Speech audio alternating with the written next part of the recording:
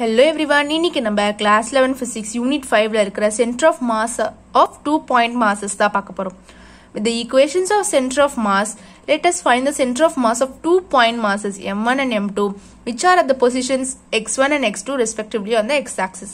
அது இப்போ நம்ம கண்டுபிடிச்சோம்ல இந்த சைடுலலாம் the center of masses அதை வச்சு நம்ம ரெண்டு பாயிண்ட் masses இருக்கு m1 m2 அப்படின்ற ரெண்டு பாயிண்ட் masses இருக்கு at the positions x1 and x2. So x1 and x2 அப்படின்ற பொசிஷன்ல வந்து ரெண்டு பாயிண்ட் masses இருக்கு. So அந்த ரெண்டு பாயிண்ட் masses ஓட center of mass நம்ம இப்போ கண்டுபிடிக்க போறோம். Okay. For this case, we can express the position of center of mass in the following three ways based on the choice of the coordinate system. And the coordinate system or choice பொறுத்து நம்ம மூணு விதமா வந்து இந்த center of mass கண்டுபிடிக்கலாம் அப்படின்னு சொல்றாங்க. First இது வந்து when the masses are on the positive x-axis. So அந்த ரெண்டு மாஸ்மே வந்து பாசிட்டிவ் எக்ஸ் ஆக்சிஸ்ல தான் இருக்கு. ஸோ அப்போ அதாவது இந்த ஃபர்ஸ்ட் டயக்ராம் பாருங்க. ஸோ இங்க வந்து ஒரிஜின் இருக்கா. ஸோ இது வந்து என்னது பாசிட்டிவ் எக்ஸ் ஆக்சிஸா. ஸோ இந்த ரெண்டு மாஸ்மே வந்து பாசிட்டிவ் எக்ஸ் ஆக்சிஸ்ல இருக்கு. அப்போ வந்து அது சென்டர் ஆஃப் மாஸ் எங்க வரும் எப்படி வரும் அப்படின்னு சொல்லிட்டு பார்க்கலாம். The origin is taken arbitrarily so that the mass is m1 and m2 are the positions x1 and x2 on the positive x-axis. அதாவது x-axisல வந்து இது வந்து x1 distanceல இருக்கு, இது வந்து x2 distanceல இருக்கு. ஓகேவா இந்த m2. அப்போ the center of masses will also be on the positive x-axis. ஓகேவா. அப்போ the center of mass எங்க இருக்கும்? positive x-axisல தான் இருக்கும். அப்போ xm is equal to நம்ம என்ன பார்த்தோம்?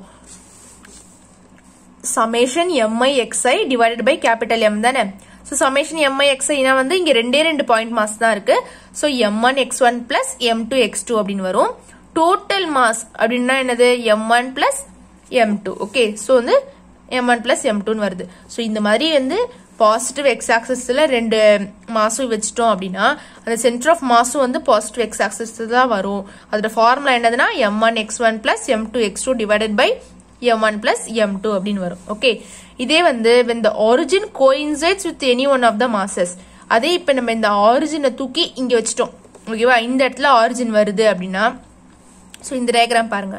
அந்த ஆரிஜின் அப்படியே தூக்கி இந்த m1 மேல வச்சிட்டோம் அப்படின்னா என்ன வரும்? இந்த x1 டிஸ்டன்ஸ் அப்படின்றது வந்து 0 ஆயிடுமா. ஸோ x1 என்னது இந்த ஆரிஜின்ல இருந்து இதுக்கு எவ்வளவு டிஸ்டன்ஸ் இருக்கு அப்படின்றது தான். ஆரிஜினே இது மேல வந்துருச்சு அப்படின்னா அந்த டிஸ்டன்ஸ் வந்து நம்மளுக்கு 0 ஆயிடும். இந்த x2 டிஸ்டன்ஸ் என்ன ஆயிடும்? இவ்வளவுதான் ஆயிடும். ஓகேவா. அதாவது x2 மைனஸ் x1 ஆயிடும். ஓகே. இந்த டிஸ்டன்ஸ் மட்டும் தான். Okay x2. அப்புறம் xem வந்து வெறும் இந்த டிஸ்டன்ஸ் மட்டும் xem அப்படின்றது வரும். Okay. The calculation should be minimized if the origin of the coordinate system is made to coincide with any one of the masses. When the origin coincides with point mass m1, its position x1 is 0. அதான் இந்த x1 அப்படின்றது நம்மளுக்கு 0 ஆயிடும். அப்ப நம்ம என்ன பண்ணுவோம்? இந்த x1ன்ற பிளேஸ்ல வந்து நம்ம 0 சப்ஸ்டிட்யூட் பண்ணோம் அப்படின்னா இந்த இது நம்மளுக்கு அப்படியே போயிடுமா. So xem is equal to m2 x2 by m1 plus m2 அப்படின்றது வரும். இப்போ ஒன்றும் இல்லை, இந்த ஆரிஜின் எடுத்து இந்த ஒரு மாஸ் மேல நம்ம வச்சிட்டோம் அப்படின்னா இந்த x1 அப்படின்றது 0 ஆயிடும்.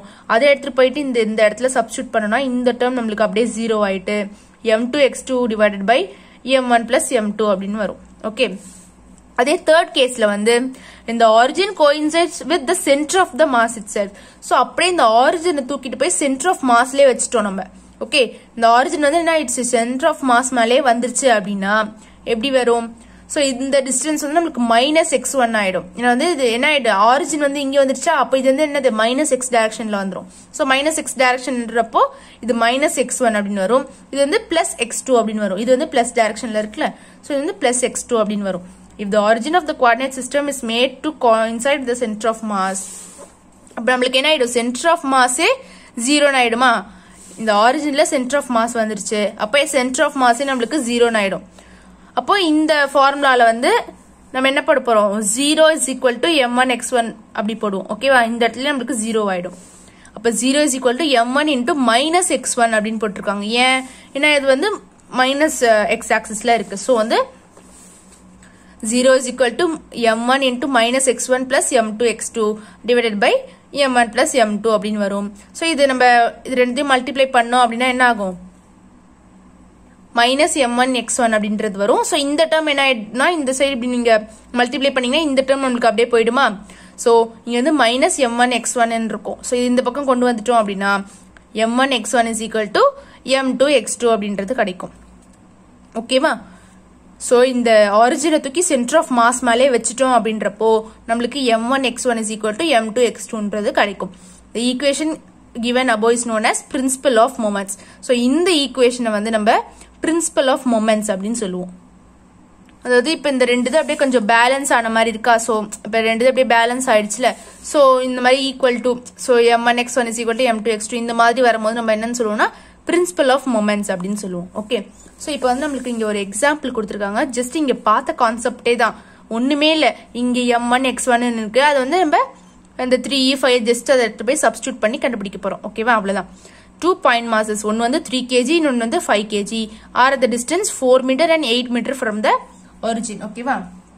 ஸோ இது வந்து m1, இது வந்து m2, இது x1, இது வந்து x2. ஓகேவா? ஜஸ்ட் அந்த ஃபார்முலா சப்ஸ்டியூட் பண்ணி நம்ம ஆன்சர் கண்டுபிடிக்க போறோம். ரொம்ப ஈஸி. ஓகேவா? ஃபர்ஸ்ட் என்ன கேட்டிருக்காங்க? From the origin. Okay, from the origin கண்டுபிடிக்கிறதுக்கு to find the centre of mass from the ஒரிஜின்னா நம்ம என்ன பண்ணோம்? ஃபர்ஸ்ட் நார்மலா பண்ண மாதிரி xem is equal to m1 x1 plus m2 x2 divided by m1 plus m2 தான். m1 வந்து என்னது? 3 kg, அதை போட்டாச்சு. m2 வந்து என்னது?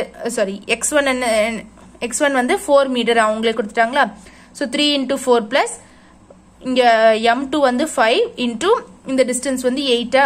So 5 into 8 plus divided by 3 plus 5 அப்படின்னு வரும்.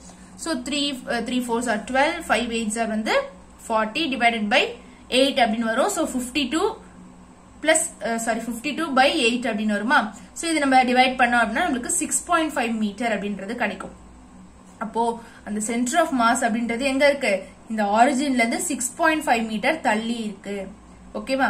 ஆரிஜின்ல இருந்து 6.5 மீட்டர் தள்ளி இருக்கு. நெக்ஸ்ட் வந்து to find the centre of mass from 3 kg mass.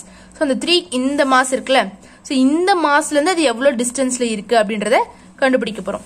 Okay, அப்ப என்ன பண்றோம்? அந்த ஆரிஜின் எடுத்து அப்படியே இந்த 3 kg ஆப்ஜெக்ட் மேல வைக்கிறோம். அந்த ஆரிஜின் எடுத்து அப்படியே இந்த ஃபர்ஸ்ட் மாஸ் மேல வைக்கிறோம். ஓகே, வச்சா என்ன ஆயிடும்? அந்த x1 அப்படின்றது நம்மளுக்கு 0 ஆயிடும். ஓகே, x1 0 ஆயிடும். அதே x2 அப்படின்றது என்ன ஆகும்? இப்போ இது வந்து 4 மீட்டர். ஓகே, இது ஃபுல்லா 8 மீட்டர் சொல்றாங்க. இது வரைக்கும் 4 மீட்டர், இது வரைக்கும் 8 மீட்டர்னு சொல்றாங்க. அப்ப இந்த டிஸ்டன்ஸ் மட்டும் எவ்வளவா இருக்கும்? 4 மீட்டரா இருக்குமா?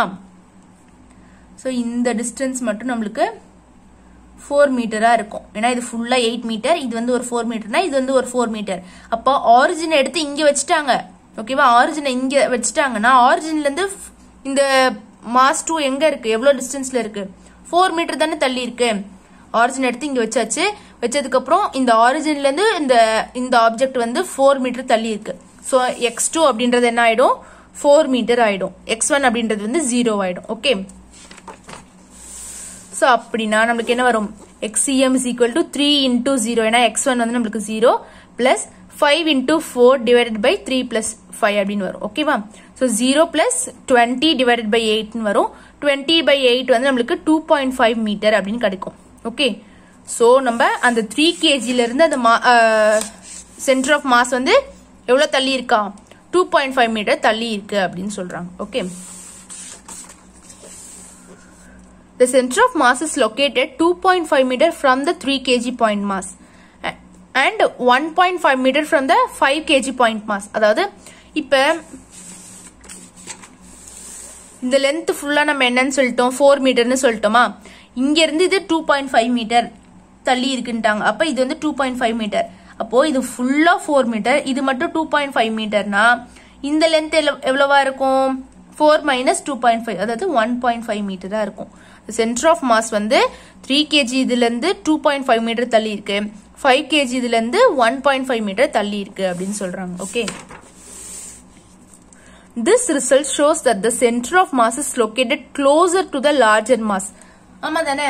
இப்ப இந்த 3 kg இதுல இருந்து 2.5 மீட்டர் தள்ளி இருக்கு, ஆனா அந்த 5 kg இதுல இருந்து 1.5 மீட்டர் தான் தள்ளி இருக்கு இல்லையா? சோ அந்த லார்ஜர் மாஸருக்கு கிட்ட இருக்கு அந்த சென்டர் ஆஃப் மாஸ் அப்படின்னு சொல்றாங்க. If the origin is shifted to the center of mass, then the principle of moments holds good.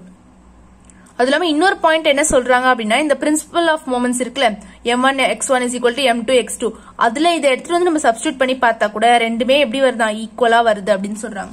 அதாவது m1 என்னது 3 into x1 என்னது 2.5 நம்ம இப்ப கண்டுபிடிச்சோம்ல, இதுல இருந்து 2.5 மீட்டர் தள்ளி இருக்கு அப்படின்னு சொல்லிட்டு அப்ப 3 into 2.5 is equal to m2 வந்து 5 into இந்த 5 kg ல இருந்து எவ்வளவு மீட்டர் தள்ளி இருக்கா 1.5 மீட்டர் இருக்கா சோ 1.5 இத மல்டிப்ளை பண்ணா நமக்கு 7.5 வருது இத மல்டிப்ளை பண்ணாலும் நமக்கு 7.5 வருது சோ இது ரெண்டுமே ஈக்குவல் அப்ப அந்த பிரின்சிபல் ஆஃப் மொமெண்ட்ஸ் அந்த இதுவும் வந்து நமக்கு ப்ரூவ் ஆயிடுச்சு அப்படின்னு சொல்றாங்க okay when we compare case 1 with case 2 the XCM is equal to 2.5 meter from 3 kg mass could also be obtained by subtracting 4 meter from the 6.5 meter அதாவது இங்க என்ன சொல்றாங்க அப்படின்னா இப்ப இவ்ளோ பெரிய நம்ம இது மாதிரி போட்டு கண்டுபிடிக்கிறதுக்கு நம்ம இத வந்து இப்போ